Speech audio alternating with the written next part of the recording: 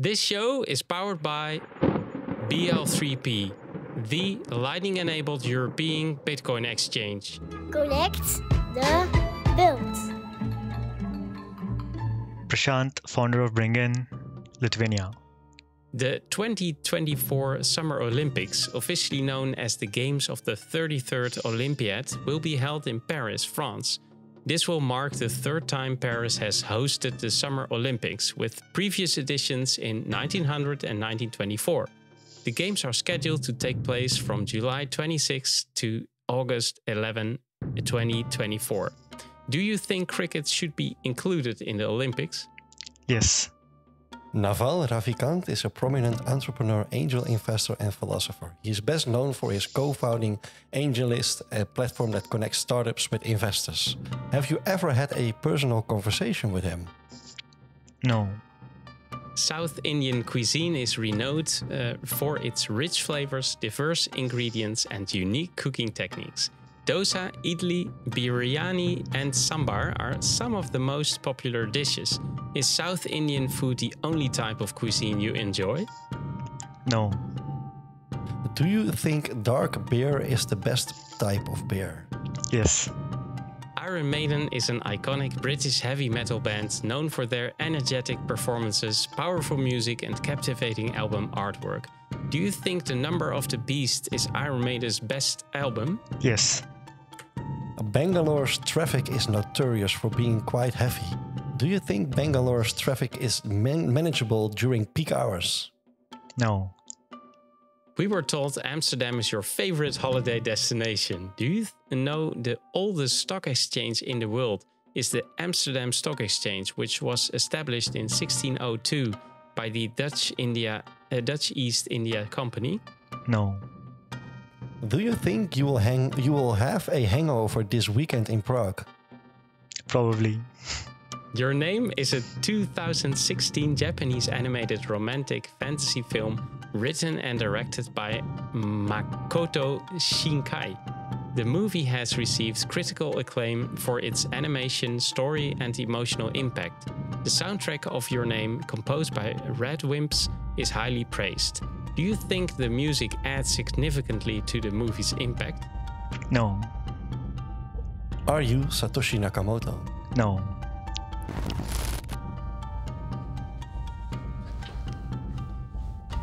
Welcome to the Connected World Weekly Podcast. I'm Edward. And I'm Steph. We are ready to take you with us into the beautiful world of the Lightning Network. Enjoy the ride.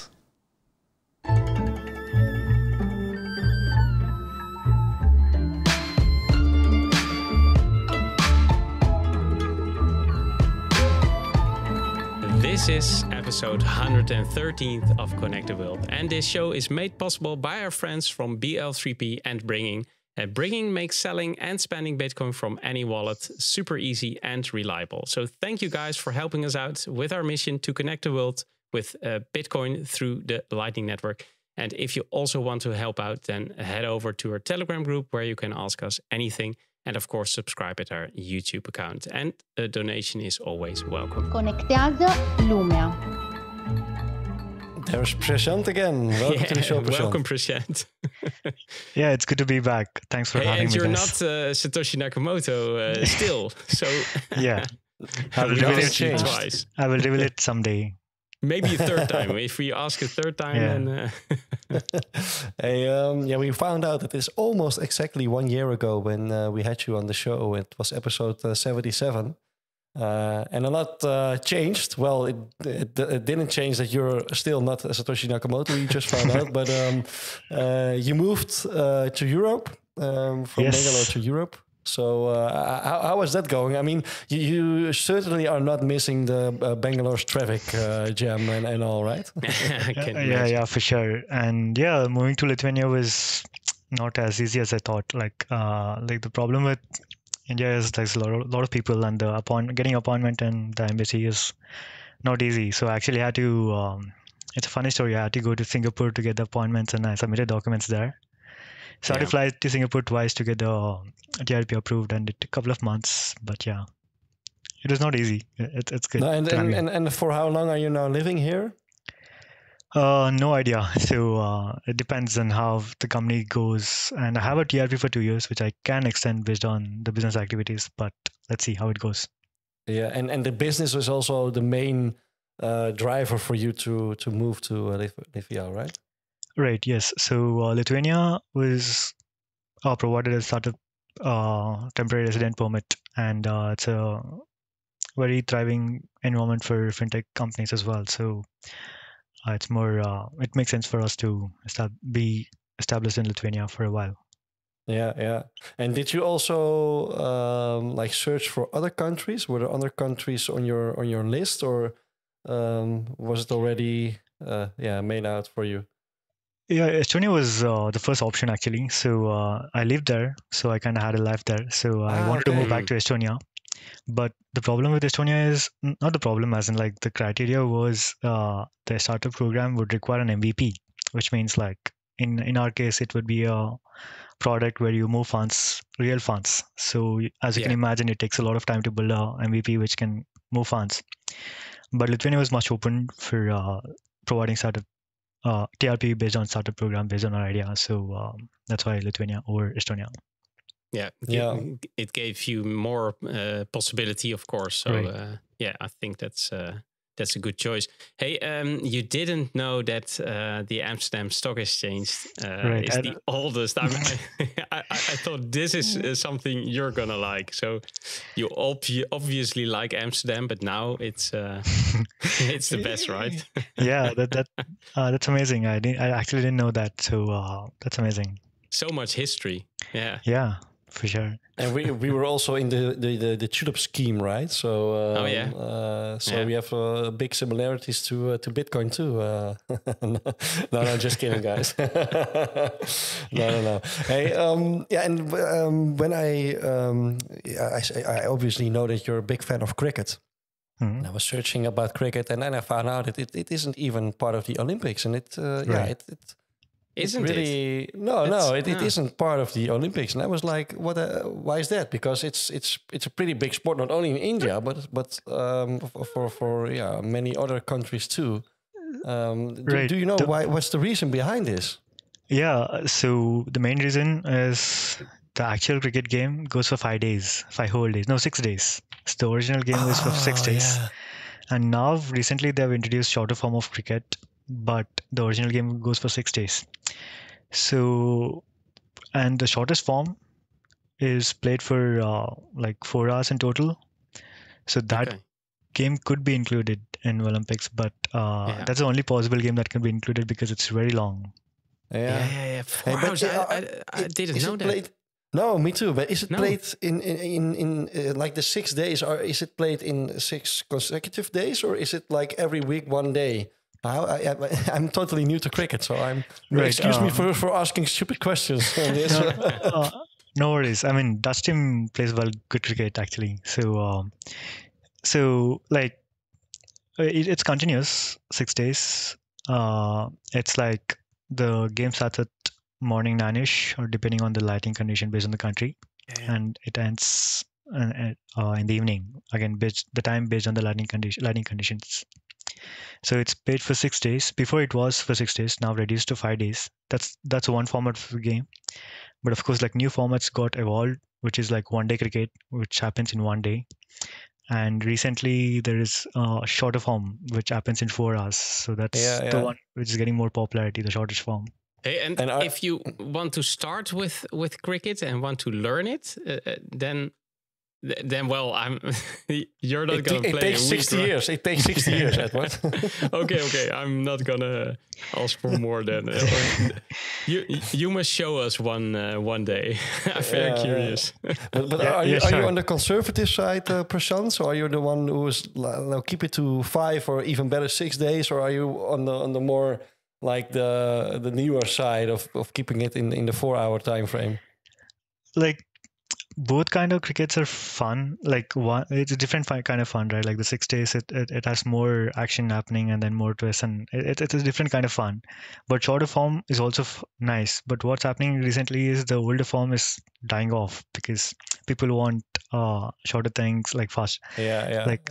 the attention span is reducing and people are liking more shorter form, and that is getting so much popular. The old forms are played a lot lesser. Eventually, that will probably be very less than the shorter form, which is a bit sad, but both are good in a way. Well, it's like the perfect game for people with a low time preference, right? If you like, I can't imagine that. I'm a big football lover, and Right. and like 6 days is like then we play a whole tournament, right? I mean, you can play numerous matches, so it's Yeah, crazy, man. So it's crazy. Yeah, it's difficult to imagine how that must be, but it's fun. We learned something, Edward, right? Yeah, that's right. Yeah. This man. is very interesting. Hey, Prashanth, besides the hangover, of course, what are you guys are going to do in Prague? Because you're a partner of the conference, right? Right. Yeah. So it's interesting actually. So like I'll be the only one. Like no one from the team is coming there. So Okay. I have a booth, so I kind of have to manage the booth and then meet people as well. That's great. And on 13th, we're part of pitch contest finals. So on 13th, exactly at 2015, 1450, I'll be pitching and sharing a story about Bringin in the as part of the pitch contest. Okay. So I'm mainly focusing on pitch contests at the moment, and then later, like I've invited all the users to visit the booth, and yeah. So if people want to meet you, then they can search for you at the booth. Right. Yes. And, booth number 30. Awesome. Booth 30. Nice. Right. Okay. When booth 21 was already occupied. Yeah. That's unfortunate. That's next time. Hey, let's talk about Bringin, guys. Let's do that. I mean, we're just it's a year passed by, so there were a lot of developments at your side. So we definitely want to talk to you about it, but it has to be in the 21 minutes, as you know. So let's dive into that part, guys. The 21 Minutes is brought to you by Bringin, the app to reliably sell and spend Bitcoin from any wallet. Yeah, like Steph said, a year ago, a lot happened, of course. We've seen a lot of tweets about Bringin.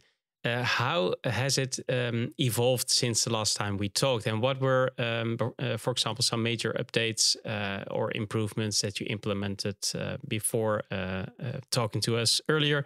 And maybe you can also add how these improvements impacted also the user experience and the platform performance, if you're happy with it, or what can be better. Sure.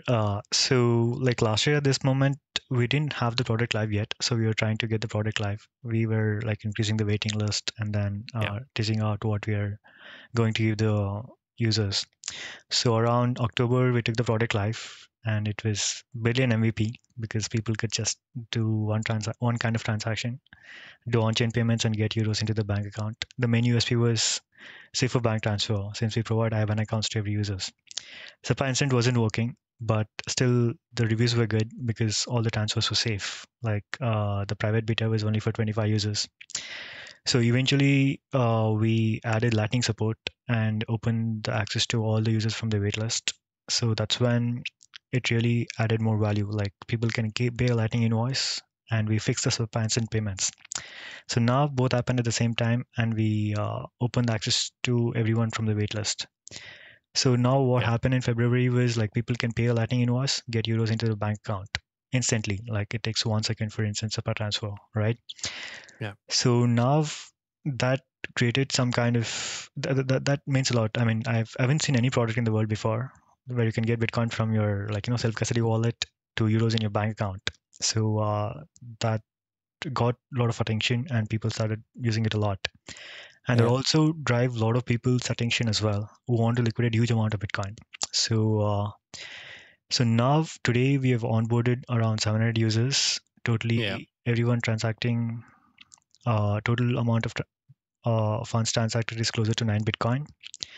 So like we have also introduced a tier 3 KYC, which allows them with $100,000 limits. So we have a couple of users doing huge amounts of transaction in one go. So one user made a 1.4 BTC transaction in one go. It happened in less than 15 minutes. Euros into his Revolut account. Crazy. and it wasn't on the Lightning Network, I assume. Yes, it is on chain, but so it happened in 15 minutes. It's like, and most of the users I interact with say it feels like magic because, like, literally 2 years ago, I faced the same issue. So I used to use Binance because Kraken at the time did not support SEPA withdrawals. So Binance was terrible, shitty UX, and then it took almost 4 days to get euros into my bank account. And now I keep all my my salary, which I take from my company, a little bit, whatever I take as a founder. So I keep it in Blue Wallet, and I keep maximum 200 euros in my Revolut. So every time I want, I'm sure Bringin works. That's reliable. So, yeah. So you're getting high on your own supply. We say, right? Are you living on a Bitcoin standard then also, or? If that's called Bitcoin standard, yes, because I keep 200 euros. So I don't I just liquidate. Yeah. So if I want to do any big purchase or if I want to pay rent, I liquidate huge amount. Otherwise, I liquidate 100 and 150 euro at the time. So it's always in Bitcoin. But 1.4 Bitcoin you said, right, in 15 minutes. And I'm curious because did this person, if you know him, experience any troubles at his side of the account? Because I can imagine that if your bank account sees nowadays over 100K dollars it transferred to you in I think less in no time. I mean, they're going to ring some bells, I can imagine. So so the user is extremely happy. So I'm connected directly with the user on Signal because user told he would liquidate over 200K in a couple of months to buy a house in Sweden. So I kind of was like, I said, you should be able to do it. Like we got him the higher limit and then he tried out first 50K, it worked. And then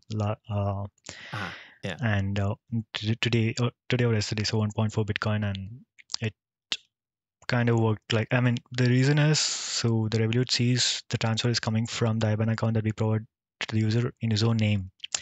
So this IBAN account is like you can hold a bank account in Wise or Revolut or in Bringin. So that's your choice to hold your IBAN account in any of the services. So transfer coming from any of your IBAN accounts, it's treated the same. It doesn't matter if it's Bringin or Wise. Yeah, okay. So for the bank, it's like they see there's the KYC on both sides. Both bank accounts belong to the same person. So there's no immediate red flags. I mean, maybe if you transfer millions of dollars, then they're going to phone you and say, hey. And both bank accounts are from the same bank. Not always. Not. No, not always. That's also an interesting thing, right? Because maybe one bank has other thresholds than other banks, perhaps. But So since it's coming from user's own account, it's like user is transferring from one account to another account. So any bank should be fine with that because it's user own KYC in multiple banks. So So now we have solved, like I could confidently say Bringin is the safest off-ramping product in Europe. So if you want to liquidate a huge amount of Bitcoin, amazing. You want to get some sats out of your wallet from your Stack and Use account to euros, you can use Bringin. That makes it very powerful because you also said just now that a lot of new users are using it that didn't use Bitcoin before. I think that's the most interesting thing because that means that it can add to the adoption. Right, for sure. So our product is streamlined to just 3 steps. Like you send Bitcoin from any wallet and you get euros from into any wallet. And also the IBAN account that we provide is like an user experience which the user is already familiar with. It's an IBAN account. And we are launching a debit card in coming days, but it's you can supply in the funds into that and then pay send Bitcoin to your any wallet. So we don't give wallet at the moment. So users can use any wallet and the user interface is stupidly simple. Yeah, and now it also clicks a bit for me why you say it's like the safest way because the other option is to use like an exchange or something, but then you don't have a IBAN account that's like KYC'd to your own. So then you get flags, right? If you then suddenly transfer 150, 200K, then you have to phone your bank and say, hey, there's a big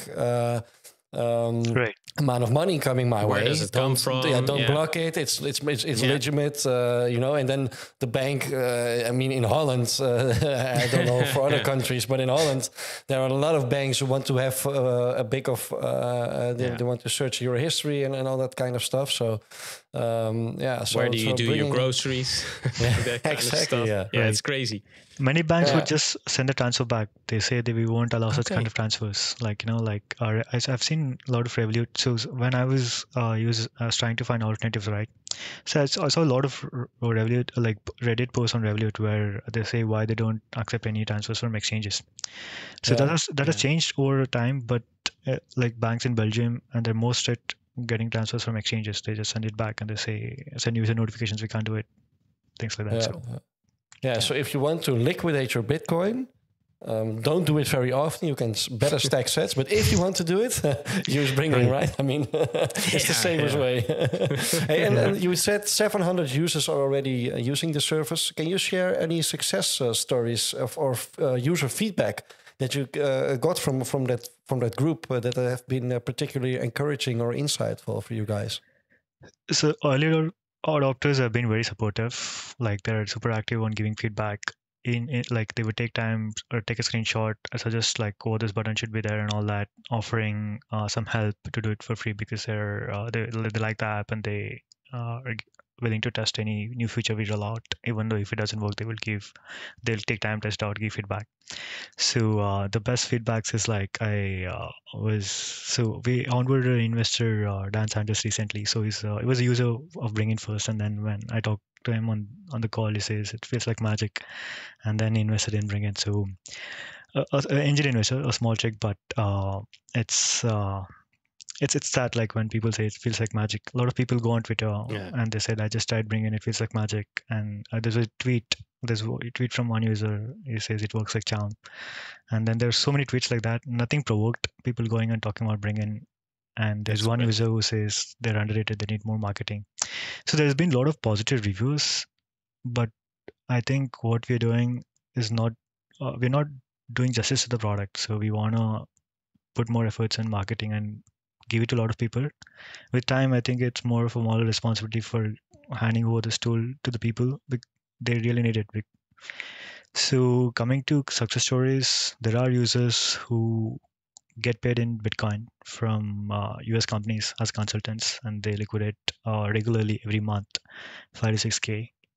There are some users. Most of the users are from Netherlands, Germany, and Spain.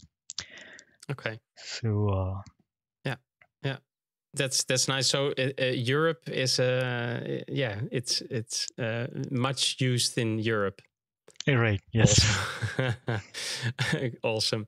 Hey, and to bring all those people that aren't using Bitcoin and can use Bitcoin through Bringin, user friendliness is of course very important.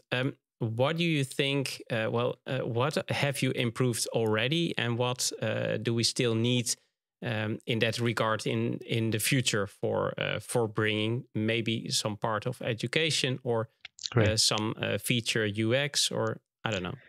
Yeah, for sure. So currently we are only giving it to Bitcoiners right now, like because we are very small and there are enough Bitcoiners who want to use this product, right? But this will change, like as we want to onboard the next million users, right? So the first thing is education is a first strategy. So we will have in-app education system where they can learn bite-sized Bitcoin and everything. And we will give a self-custody Lightning wallet. So I think last time I mentioned, we are building a wallet with Breeze SDK. So the node is running on Greenlight, and then you can manage your Bitcoin, which you can manage the node on the phone, which directly interacts with IBAN account. So the UX, so we have advisor onboarded who is a research lead at Ledger. He's been helping us with UX strategy, how to interact with users and understand exactly how UX as in from the way they find the product till they use the product, right? So we provide an IBAN account, which is very familiar for which is familiar user experience for the user. with some education, we'll give a self-custody Lightning wallet along with that, so that it makes it easier for them to manage both of their IBAN account, where they can spend Bitcoin, buy safely, hold it in their own custody, and things like that. So yeah, for sure, UX is an important role to play it is. Yeah. for new users. And what's also important, and we know because we are from the Netherlands, and here in Europe we have like the regulatory accounts for whole of Europe. Have there been any changes in the regulatory landscape that have impacted Bringin's operations or strategy? Or, and that's what I was thinking about, everything feels, and also when I hear you talk, everything runs so smoothly. So, and then when it runs so smoothly, it says that you guys have found something that really works. And then I can imagine that people who are opposed to or want to hurt Bitcoin, especially from within the European Parliament or something, they come after you because they want to. They are going to think of like really simple things to destroy your smooth operation. So, are there any changes here in the regulatory landscape that have impacted Bringin's operations already, or are you afraid of some things that might be on the road? Yeah, sure. So like previously, before Bringin, I used to work in a company called Striga. That before was building consumer app application. It was branded as Lastbit. I'm not sure if you guys have heard of it. Yeah, I know it. Right. Yeah. So that's when tested it. It was a roller coaster ride. Like things were like uncertain, like regulatory hurdles were coming again and again. Yeah. So it was like we had to fix it, and we took the regulation approach, took the licenses, and then that's when we got the WASP license in Estonia, which is revamped after that like there were several money laundering scams happening in Estonia, and then they revoked all the licenses and they revamped, and which is almost in par with MiCA. So overall, like if you see Bringin, it's not coming from a wallet development approach like how Lastbit did, but it's coming from an angle where compliance first approach, because like we know this went wrong last time, and this time let's fix it for compliance. Let's check all the boxes. And with this constraints, how can we get the better UX for the people? So since we're taking a compliance first approach and we checked all the boxes, they can't say anything. So like, we are abiding by the regulations. So now we have checked all the boxes and nothing can stop unless you change the regulations again. So and then you check the boxes again. It's almost a game. No, but I think it's interesting that you took that approach to first check all the boxes, get a licensing, and then you can just do business. Right. I think that's a good way to start. I wanted to ask about the evolving regulations and how to ensure compliance, but I think you just answered it. But of course, you have also some help to ensure compliance, because I think that's very difficult still, right? Yeah, for sure. The compliance is the hardest part, which right now we have outsourced to our partners that I really know, know very well, right? So, but eventually, we will have our own compliance team in-house, of course, for scaling. So and most of the company's effort will go into compliance. I'll try to stay as much as possible a technology company, like building on Bitcoin, also Lightning, and outsource the compliance to someone I can trust. So that's what we're doing right now. But do you feel it limits your your work or like the evolvement of your product? Is it very limiting to that, or is it just doable for you still? Like right now, like most of the support tickets are related to KYC, and I don't like it, right? Like when people say, why am I not getting access to the product? It hurts me to say that this is because like your nationality is from here and regulation doesn't allow and all that. So that takes a lot of time, and also like there's one feature request or one we really want to give. We want to give well an address, but we don't hold the license. Our partners won't implement because we are not making huge volumes, right? So we are constantly trying to make find a workaround, partnering with other wallets, using it as we always find workaround. So being a technology company allows us to find workaround, check the boxes, still get the cool features to the users. So yeah, and having more people, users in, and then still knowing, well, this is where we want to go, and then eventually, right, you're making more volume, and then you can do it a different way. right. Because of course, And we get our own licenses. We'll have more flexibility. We can of course, build the things the way we want. Yeah. And no, Steph. Yeah, no, Ask away, man. I know. I saw that you guys are also working together with BTC Pay, and this makes it possible for solopreneurs to receive euros instantly to their bank account. How can this change the way for solopreneurs to use the internet to serve customers globally? Yeah, for sure. This is revolutionary for sure, because like not Bringin exactly, but still the BTC Pay and like with Bringin and entire thing. So first, internet gave an opportunity for people to serve customers around the world. So this is huge, right? Like the entire world is a market. Like users can sell product to anywhere in the world. But now comes a barrier of payment. So having multiple currencies, moving funds across the globe, and then the settlements are not instant. That compliance hurdles, and the products which offer international payments are also charging like 3 to 4%. They hold the funds for 1 week and not give it to you instantly.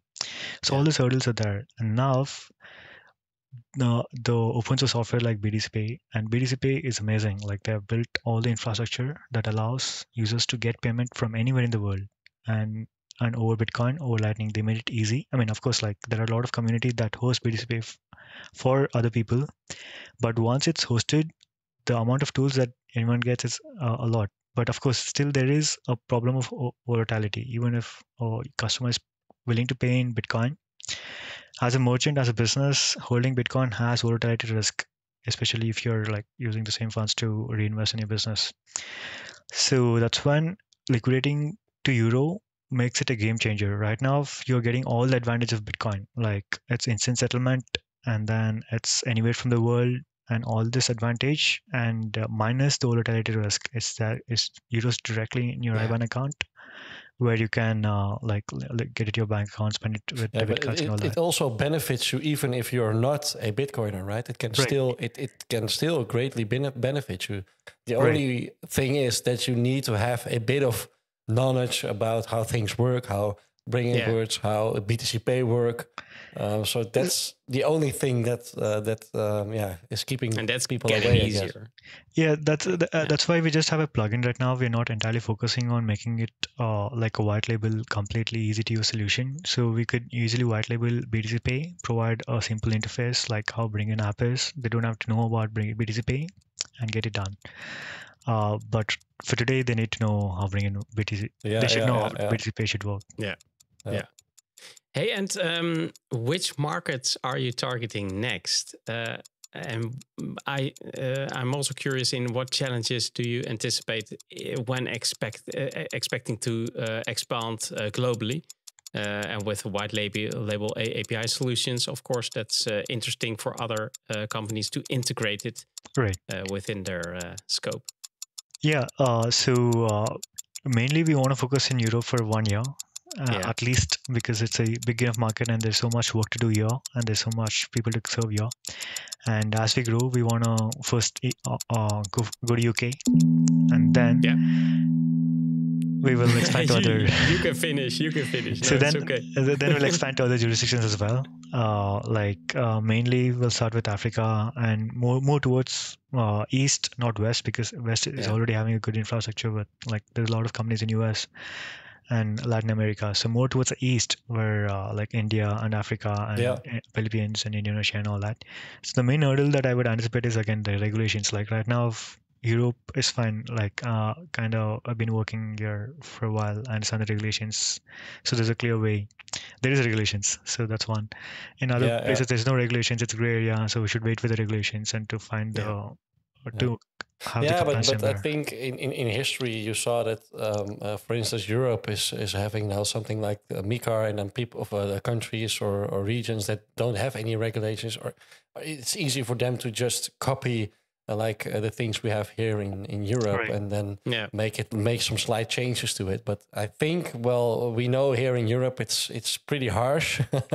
So if you comply to the regulations we are used to, we have here, then there's a big chance you comply to every regulations around the world. So Right. I reckon that's a great strategy. Yeah, oh it's a man, great way to so start. much questions. We need to ask you another time again because there's so much happening with this product. I think it's awesome to follow. So thanks again, Prashanth. Thanks for having me here. It was great to talk to you of guys. course. Connect the world. We have still one question left for you, Prashanth. Absolutely. And you may choose yourself because we pre-recorded some questions.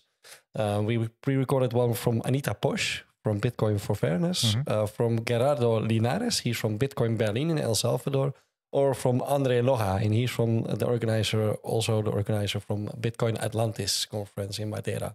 So which one will it be?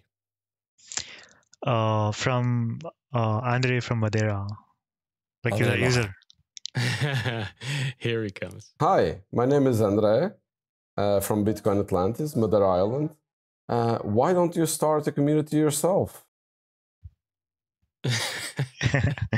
Yeah, that's a good question. So yeah, we will.